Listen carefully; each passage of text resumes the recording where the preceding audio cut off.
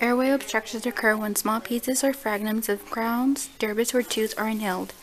There are 3 ways to prevent airway obstructions. They include the use of dental dams, use high-volume suction, and placing a throat pack. Symptoms include gasping throat, ineffective cough, respiratory difficulty, high-pitched breathing sound, and a change in color and other symptoms. Call for assistance. Damon, can I use your help? Begin abdominal thrust.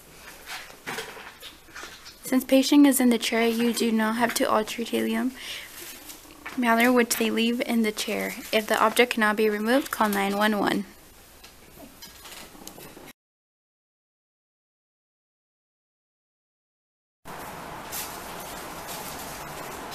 The next medical emergency we will demonstrate is allergic reaction. Allergic reactions occur because of exposure to a certain antigen. There are 2 different types of allergic reactions that can occur in the dental office. They are handled in different ways. We will begin with demonstrating dermatitis allergic reactions. Dermatitis is an allergic reaction that results in irritation of skin.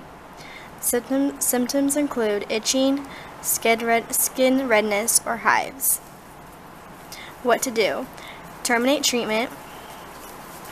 Identify area of the rash.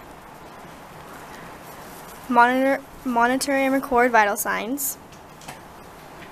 Prepare and administer oral antihistamine.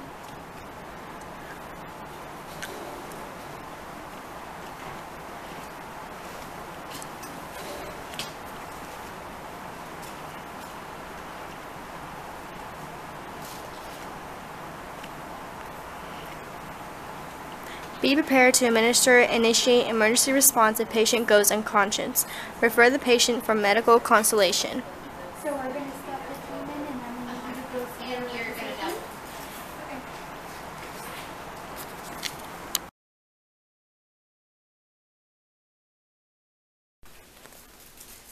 The second type of allergic reaction that can occur in the dental is anaphylaxis. Anaphylaxis is a life-threatening allergic reaction. Symptoms include anaphylaxis, feeling ill, nausea, vomiting, shortness of breath, which could escalate to inability to breathe, irregular heartbeat, sudden drop in blood pressure. What to do? Terminate treatment. Activate emergency response and call 911. Hey, what's this doing here?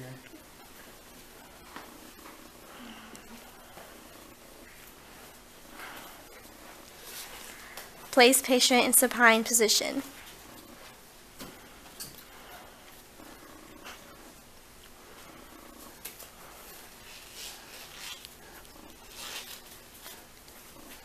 Administer oxygen EpiPen in thigh.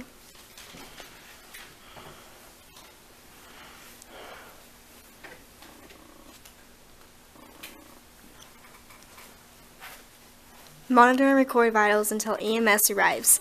If patient becomes unconscious, start CPR. Are you okay?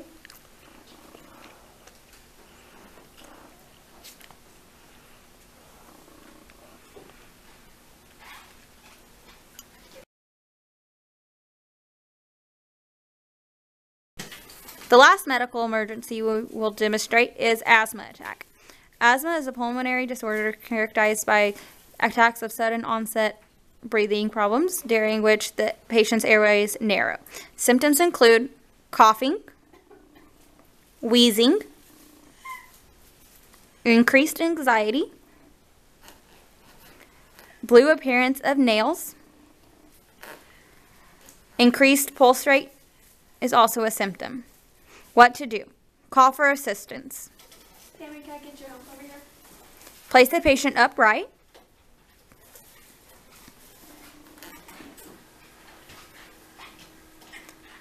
Have patient self-medicate with inhaler.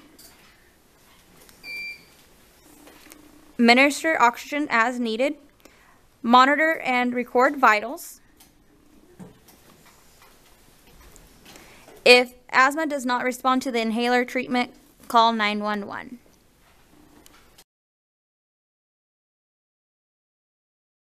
Now we will demonstrate the dental emergency of oral hemorrhage. Dental hemorrhage can be due to the medication Coumadin or post-op oral surgery. Post-op instructions for oral surgery. place gauze at extraction site until bleeding stops. If bleeding persistent, place a tea bag on site. Tea contains tannic acid, which can assist with the clotting process. Refrain from smoking, using a straw, or spitting. Act like the patient just had extraction and bleeding will not stop.